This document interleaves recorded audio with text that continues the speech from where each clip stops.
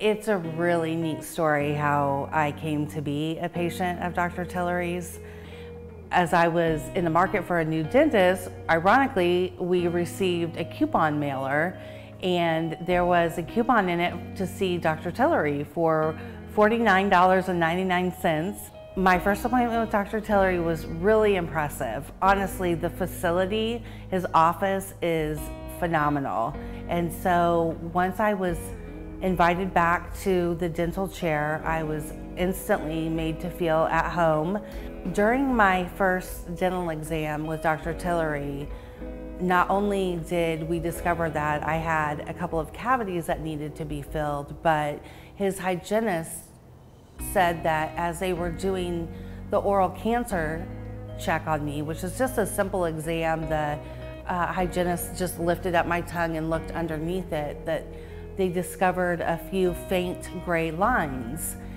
She said when I left that it would be a good idea to see a specialist, and she gave me a business card as I was leaving, and I honestly completely blew it off until I came back for my second appointment to have my cavities filled.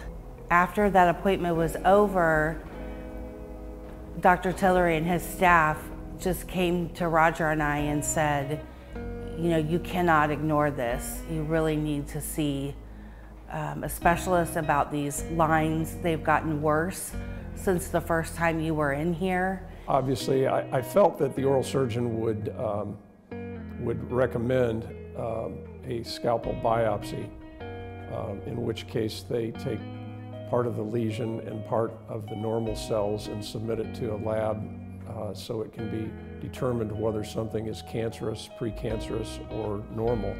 So I made the appointment to see the oral surgeon. He took a look at my tongue and my mouth and decided at that point we would need to do some more invasive testing. I was scheduled for a second appointment with the oral surgeon, and he did a biopsy on my tongue, literally cut the side of my tongue and stitched it back up, and the biopsy showed that there were precancerous cells.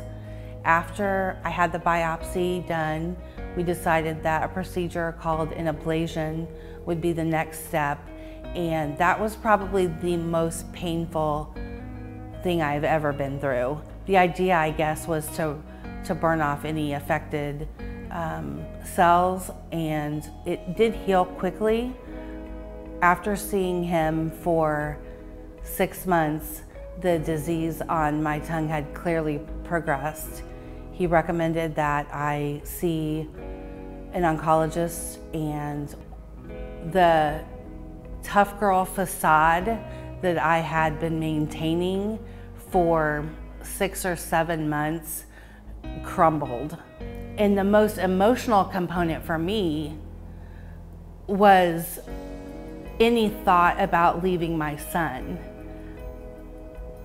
I didn't want my little boy to grow up without his mom. Melissa was diagnosed with squamous cell carcinoma, which is a very aggressive cancer. It can move very rapidly, and it can destroy bones, tissue, and it can migrate to other areas quickly as well, like lymph nodes or lungs. So my husband Roger and I consulted with a highly recommended surgeon who explained that in order to remove what we now knew was a tumor, the recommended treatment was not radiation, not chemotherapy, but a surgery called a glossectomy. They would literally surgically remove, cut out half of my tongue, and then rebuild it with a piece of my wrist and a new artery here. The surgeon took a small skin graft from my hip to help close up the wrist. Recovery was intense. It was about 2 months of caring for my wounds and cleaning my arm and caring for my skin graft site, but my tongue healed beautifully. I was eating and speaking again within a week and a half. of the operation and cancer-free now. I would just encourage everyone to take your oral health seriously.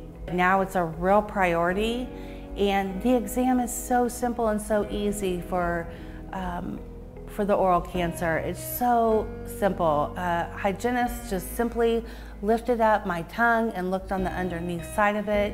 It didn't hurt, it wasn't painful, it was super quick, and because of that, I was able to get the care I needed in the perfect timing to save my life.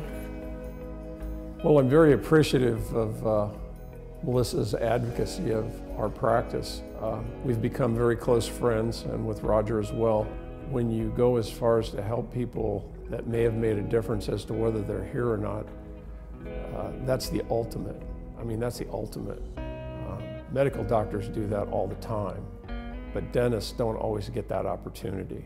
And when we do, it's very rewarding. You form a special bond with those patients particularly, and I think we've got a real special bond.